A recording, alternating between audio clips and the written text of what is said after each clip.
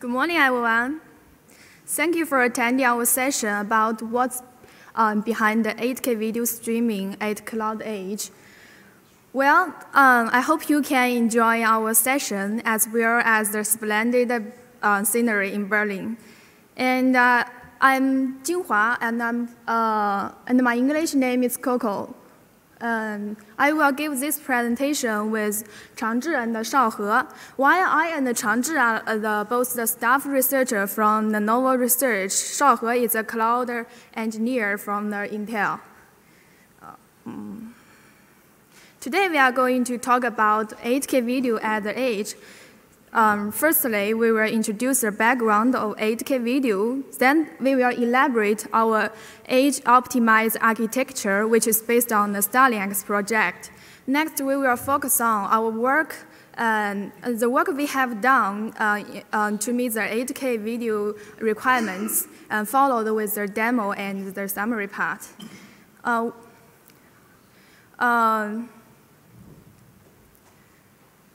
You know, Berlin is a magical city, and 2 months ago in Berlin IFA Consumer Technology Show, it tours 8K TVs that capture the headlines. Big TV manufacturers like LG, Samsung, and the Chinese manufacturers TCL all launched their 8K TVs.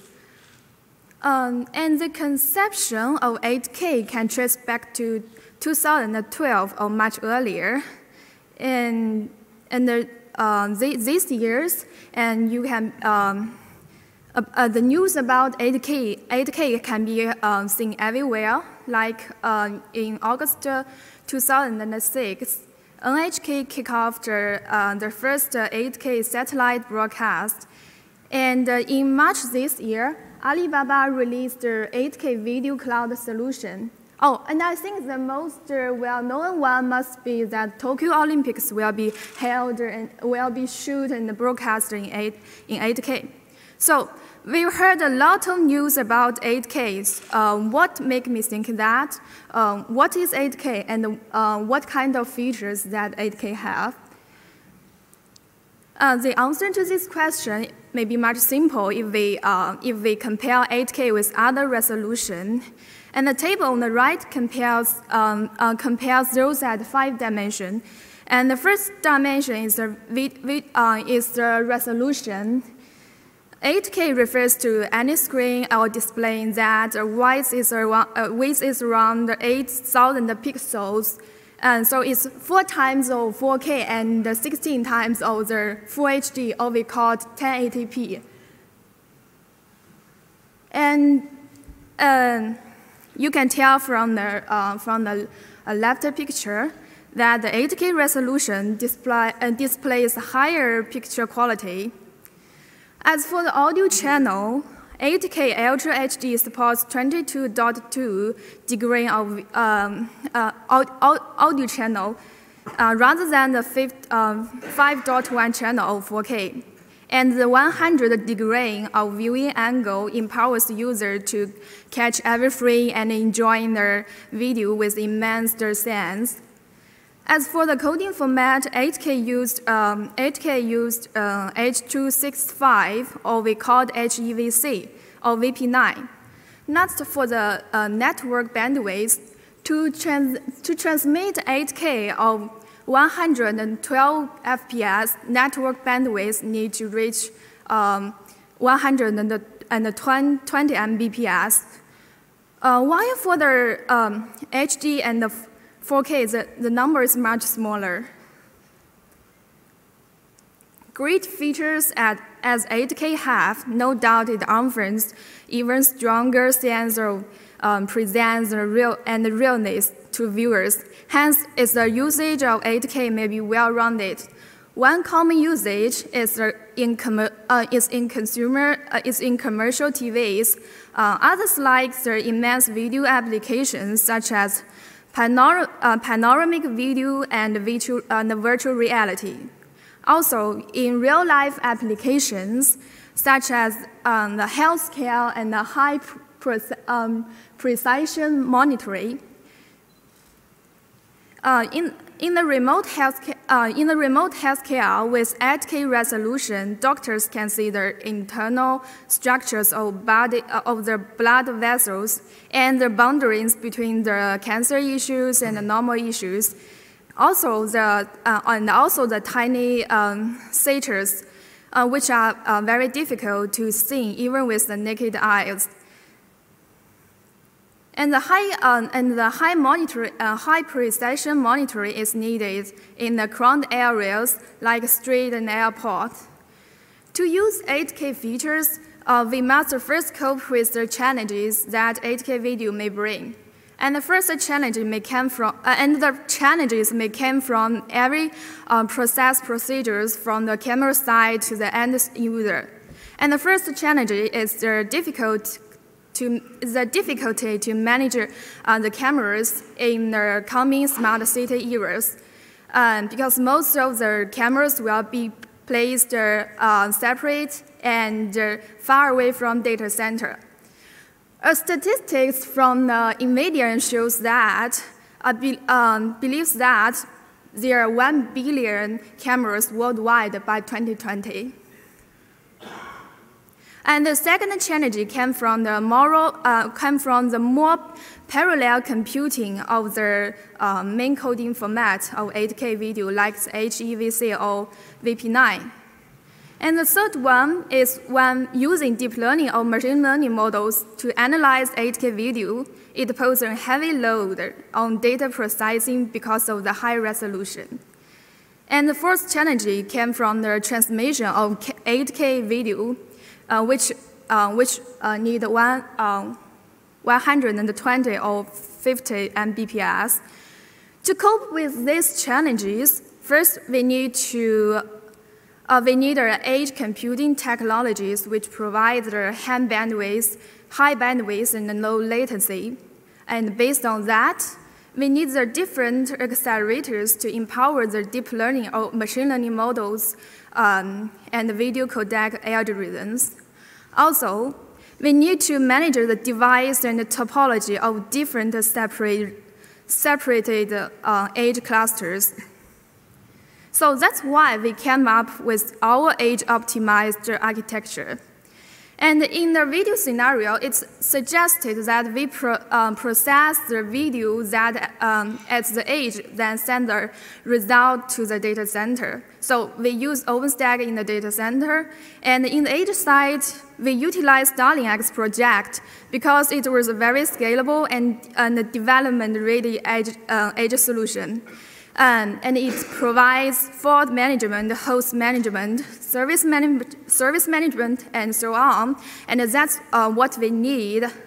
But how we cope with the remaining challenges, such as the accelerator management, or how can we manage the topology of different kinds of device? I will introduce Zhi and Shaohe to elaborate that. Hello, everyone. My name is Chang Zhi. I am a staff researcher at Lenovo Research. In this slide, let me talk about our edge computing solution architecture. It contains two parts. One part is cloud computing in data center, and the other one is edge computing.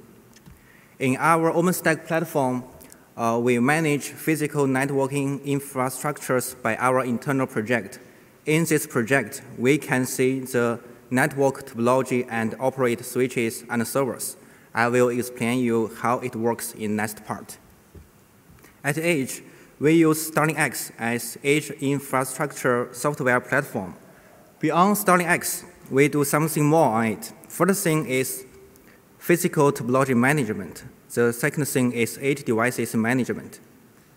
We need to manage the life cycle of different vendors' devices and monitor them. I will give you a detailed introduction in next part.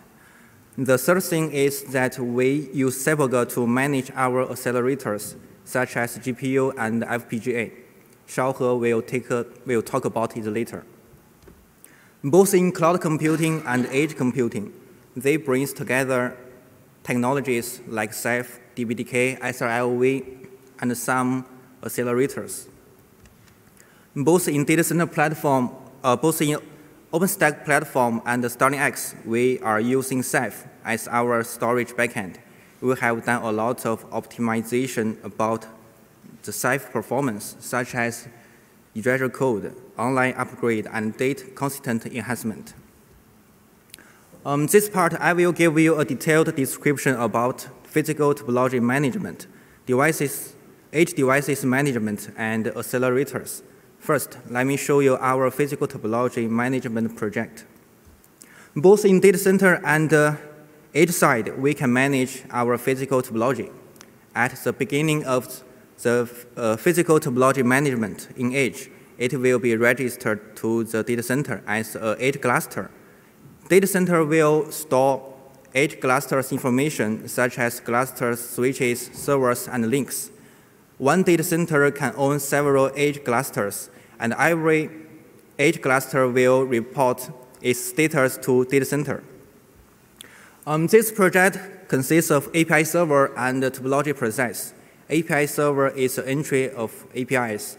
It receives HTTP requests and command line requests. API server returns topology date from DB. Topology process gets topology information by using SMP protocol. We need to set the IP address range of switches before start the topology process. At the beginning of topology process, it will scan all IP addresses which we set before. After scanning, we can get these active IP addresses next. We can connect them and get LLDP information by SNMP protocol. Additionally, if the network topology is changed, this project can detect the change within few minutes. How does this project work? Briefly, we enable LLDP feature in switches and installed LLDPD process in servers. So we can get the whole network topology by running LLDP protocol between switch to switch or switch to server. At last, we use SMP protocol to get the LLDP information. So we can get detailed information about the switches, such as software version, system name, interfaces status.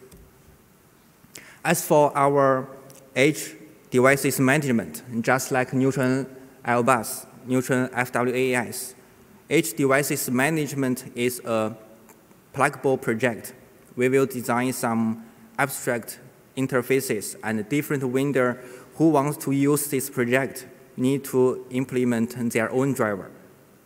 Next, we will design camera common plugin and sensor common plugin to fit cameras and sensors. Additionally, new edge devices will be registered into this service, and we can monitor these devices.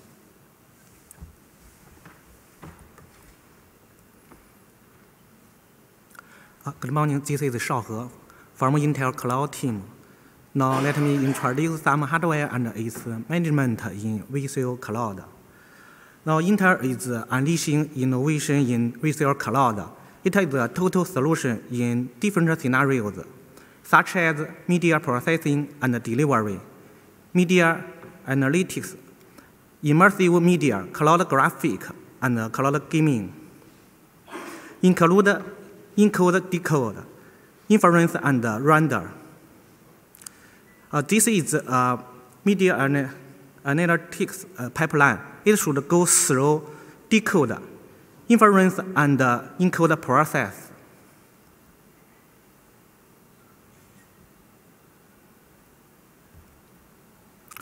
The Visual Cloud is a full stack, include hardware and software. The hardware covers different domains in computing, storage, and networking, such as Xeon processor, VC card, IPG card, optimum persistent memory, graphics card, and movie DAS. The software includes different tools in encode, decode, inference, and render, such as media, server studio, WebRTC. OpenWindow, Media Display SDK, and other render tools. Besides these tools leverage AVX512, WebRTC can also leverage VC card, and OpenWindow can also leverage FPGA. Now let's see how this hardware power 8K video processing. This is Intel Xeon Scalable processor. All Xeon processors support AVX512. With mesh architecture, it delivers low latency and high bandwidth among cores, memory, and I/O controllers. Thus, performance of video stitch, encoding, transcoding, will be greatly improved. This is the Optane family, include DC, persistent memory, and SSD. They are high performance in bandwidth, IOPS, and latency. You can see it's more faster in endurance and denser than conventional storage medium. This is the Intel FPGA. The new product is Strategic 10. It supports high floating point performance, high speed transceiver, high bandwidth for parallel memory interface, useful in inference and HPC. This is QAT. It provides hardware acceleration for computer-intensive workloads, such as data storage and transmission. It supports 100 GBS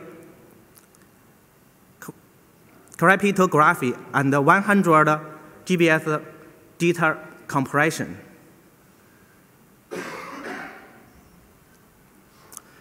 This one is a smart NIC. It's used for network acceleration. Currently, it supports 225 Ethernet. It supports full open switch acceleration. It is programmable and easy to deployment.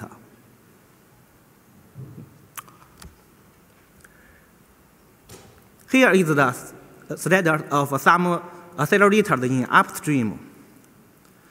Now we have support FPGA in Cyberger. With Cyberger, we can discover FPGA and program it. And I think we have seen the Cyberger FPGA demo in the keynote. The QAT, crypto, and compressor already supported in Ceph. Persistent memory spec is under review in Nova. And we are supporting persistent memory for read and write cache in Ceph.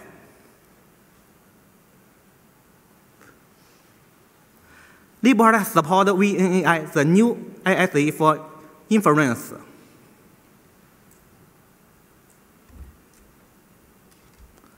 Kubernetes has already supported QAT, GPU, and FPGA. All FPGA, GPU, QAT plugins can be run as a daemon set. All these accelerators can be shared by multi-pods.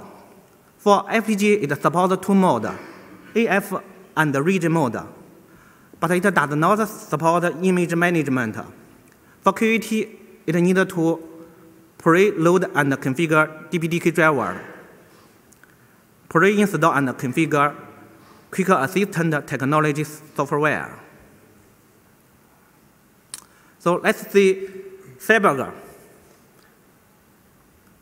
Cyberger will support more management for these accelerators, such as dependent software management and FPGA image management.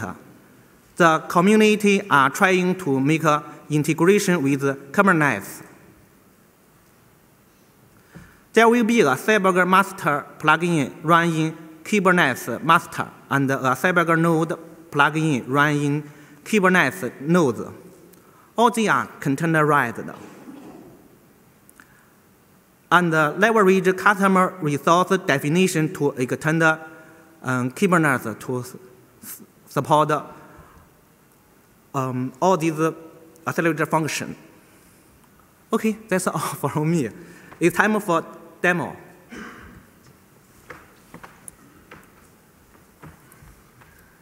Okay, before the video demo, let's take a look at the environment. We have a data center side and one edge cluster. The data center is managed using the ThinCloud OpenStack, while the edge node have one GPU and the cameras and other devices connected.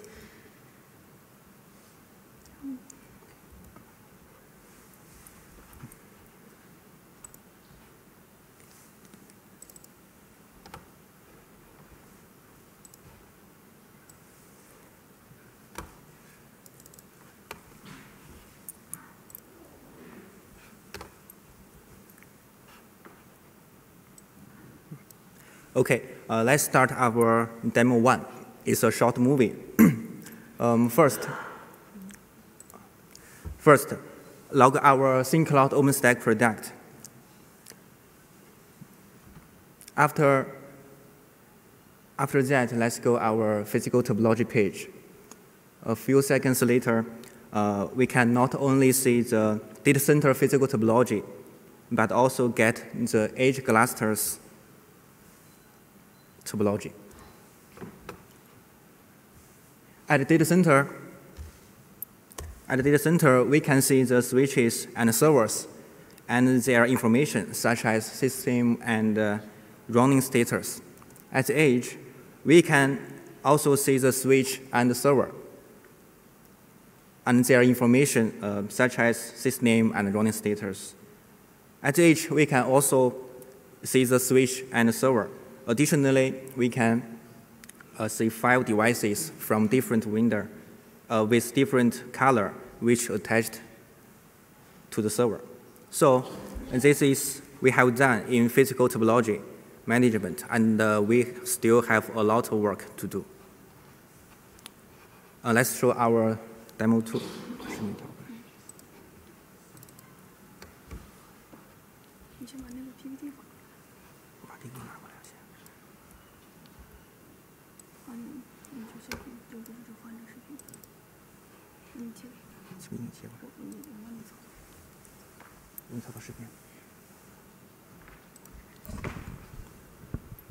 Okay.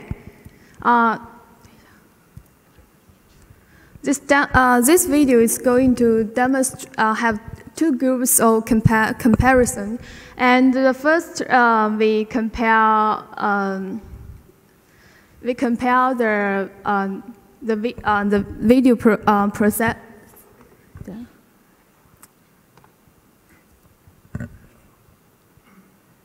We compare the process to accelerate 8K video.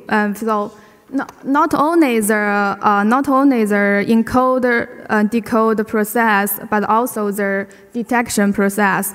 So this video is going to demonstrate that So we first check the resolution of our video using the FM pack, and then we change to the darknet. And the darknet is a neural network framework, and which is and we also use UNO. UNO is used for object detection. So we check the UNO config and see different parameters.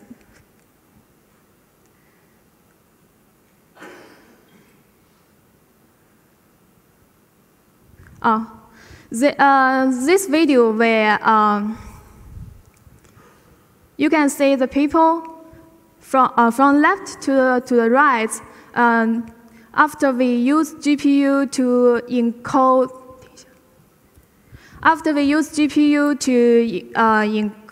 decode as well as detection, it's much faster than the rest.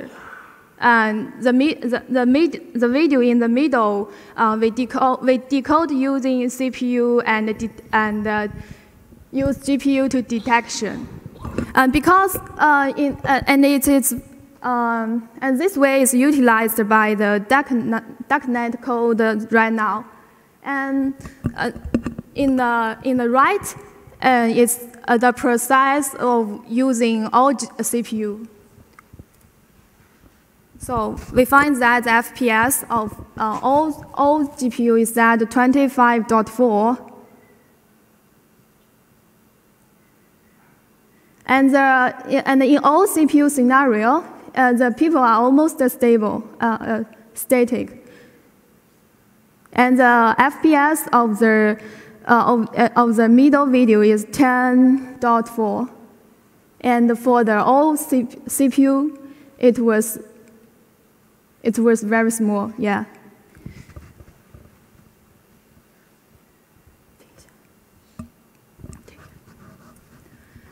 And here we, and this is another comparison because we use the 8K video as the input, as well as use the 1080p video as the input, and we get the output after running the darknet and compare these two videos. First, also check the resolution.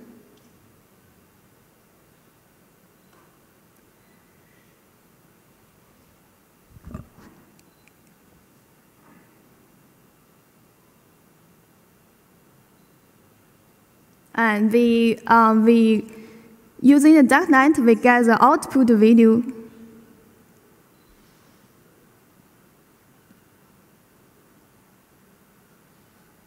Also, the output video for 1080p.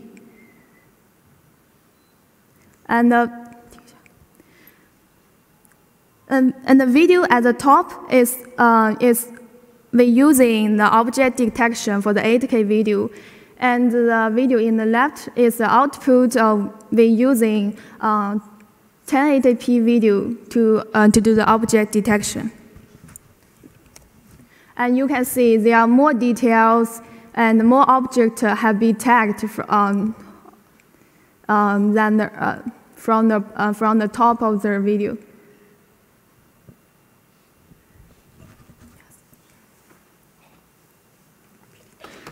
So let's go back to the slide.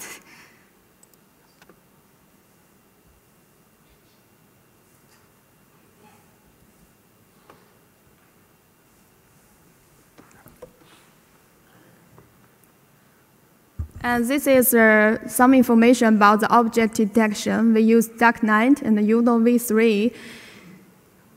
And we also do comparison, two-group of comparison.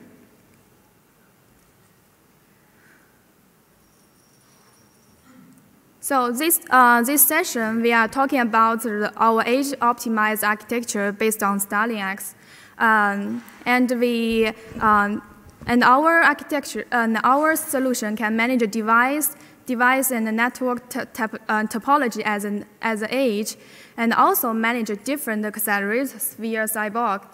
And the video demo shows that the 8K video is much more can provide much more details in analysis.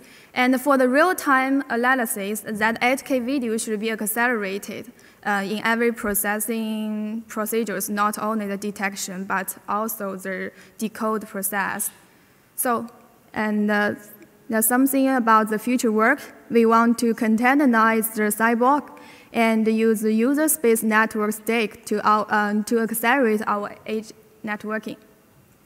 So almost.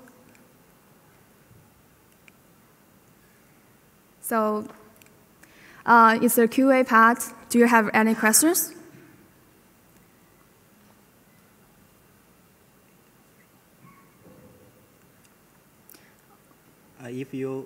If all of you have any questions, you can connect us by calling the connection. Thank you. Thank you so much.